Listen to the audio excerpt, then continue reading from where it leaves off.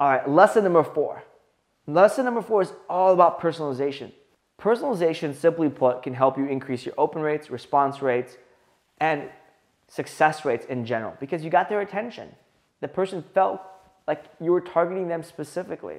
So let's talk about how to do personalization right.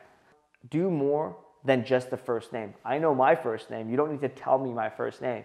And frankly, more often than not, when people try to put the first name in, for a handful of people, they end up kind of getting the brackets in there and that like insert first name or whatever brackets, whatever tool you're using. So, go beyond that. I like to stick to 2 to 3 personalizations in a message because anything more is a little too much, a little too creepy, or it feels ingenuine. I don't know about you, but if I talk to somebody and they're just like, they're jabbing me and talking to me with 3, 4, 5 things about me or too personalized in a real person conversation, I would feel like put off a little bit. I'd put my walls back up. So don't do that. Only limit it to 2 to 3 people or 2 to 3 personalization in a message. Compliment somebody. I usually compliment them in a piece of content they created, a company created, or whatnot, because a compliment can go a long way. It gets their attention. It brings down their walls. It gets to the emotion way faster. Personalize the call to action based off that buyer persona. So again, if I'm talking to accountants, let's say I'm selling to small businesses and they're accountants versus a coffee shop owner versus the owner of a gym. Those are all different things, right? You need to adjust, and we'll get into segmentation in a second, but you almost need to segment the people you're talking to and adjust the call to action based off of that persona. And link directly to landing pages. In fact, I've seen in Mailshake and some of the best cold emails I've seen actually link to a personalized landing page where you take the name, their company, all the details you already know, and you actually customize the landing page so it feels like that landing page is directly for them. Think about the same thing you would do on advertising, right? If you're spending money on Facebook ads, you're generally going to send people to a Facebook campaign specific landing page. And that message that you say on your ad might continue to be said on the landing page. Same thing goes with your emails.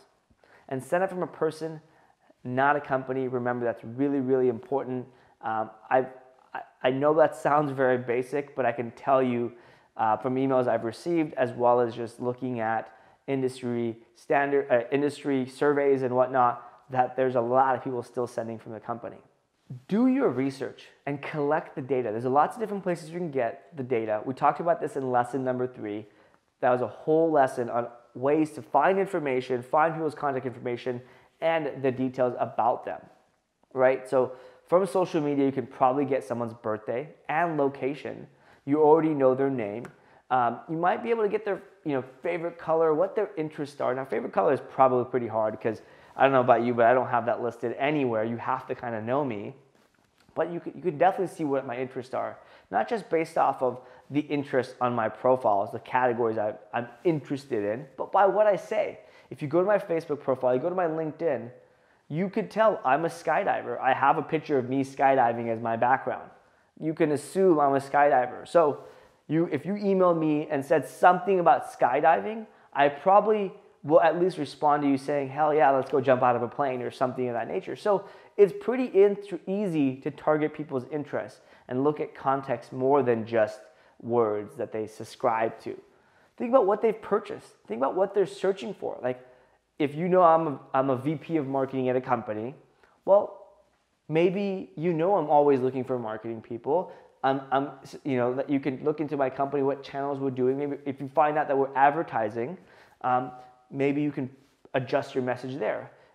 So if for example, I'm a co-founder of Mailshake. I'm a co-founder.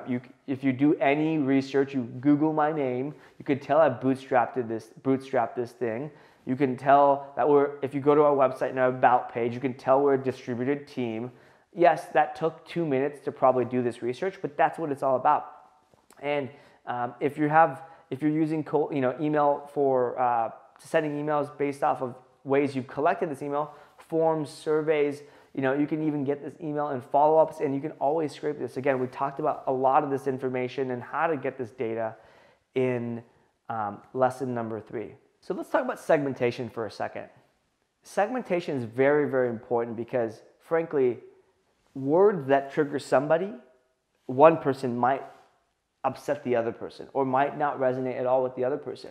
So, for example, if you're emailing me versus my co-founder, we're still both, let's say you're targeting SaaS companies. You're selling some sort of service to a SaaS company. If you email me versus my co-founder, Colin, who's a dev, who's the CTO, and I'm a marketer, we're not going to resonate at all with the same thing. So it's important to put people into categories. In fact, let's say you're targeting SaaS companies, you're targeting accountants, you're targeting small business owners, you're targeting salespeople, you're targeting marketers, you're talking about writers. All of the people, first of all, their day-to-day is completely different. Their lives are very, very different. So know that and think about what will work for everybody. Probably need to have a different template. You probably need to have different calls to actions, but segment based off of what people's lives are like. Segment based off of what their role is. Segment based off of different types of business, their location. All of these things are very, very important because you get this segmentation right, and it's not just that you're sending more personalized emails. You're sending better, more relevant emails. So when we talk about personalization, it doesn't mean like you have to get information about me liking skydiving, but you have to know that I'm a marketer versus emailing my co-founder who's a CTO, right? You have to realize that you are different people, and segmenting this can help you better personalize your emails. So here's another way to personalize. It's to get their attention before you send that email, before you try to pitch them anything. Follow somebody on social media. Share their content on social media. Join LinkedIn, Slack, or whatever groups they're part of, right? You can easily tell when you go to that person's profile on LinkedIn what LinkedIn groups they're in. You might not be able to tell what Slack groups they're on, but do your research. This all comes a part of research. Comment on their blog. Again, share their blog posts. Mention them in your own blog posts. And if you're a salesperson and you're thinking, oh, I don't write content, well, anybody can write content on Medium and LinkedIn. In fact, I would do that first because it's a good way to kind of build your brand and your authority as an individual. Email their content to your list. That's an excuse to tell them about it if you're a marketer. Send them an email with a compliment. And don't say anything else. Just say, hey, love your content. Really helped me get through this big problem I was working through. I usually do 1 or 2 of those every week just to tell people I appreciate what they're working on. Now, it's not I'm going back to them and selling them something, but it's building relationship, building a network and whatnot. Leverage a connection. You can name drop if you have a connection in common. You might be able to mention their name. Say, hey, we're connected to this guy. Thought I'd reach out because Greg and I were talking about this, and if you're connected through Greg, you might more likely open that email. Maybe they got a promotion recently, or they're speaking at an upcoming conference. Mention that. Another clever way here is find them on Clarity.fm, Cloud Peeps, or any paid service and pay them for their time. I can guarantee you if you offer to pay somebody for their time on a service they already are accepting payment for their time, you've got their attention. You're paying for it. It works. Follow them on AngelList or Product Hunt, or if they're active there, connect with them. Connect at an in-person event. Whoa, yeah, real life, you can actually do this. Go to a conference they're at. Maybe they have a booth, maybe they're speaking, maybe they're just attending and they tweeted about it. Well, go there too, right? Easy ways to get people's attention before you actually email them. And now, personalization is at the end of the day, all about the person receiving it and them feeling that you sent that email, that you know what they're talking about, you understand what they're talking about, or at least they feel like it's just not a spam blanket email. So it's all about kind of penetrating through, and sometimes that can happen by simply getting their attention or building a relationship before you have to sell something.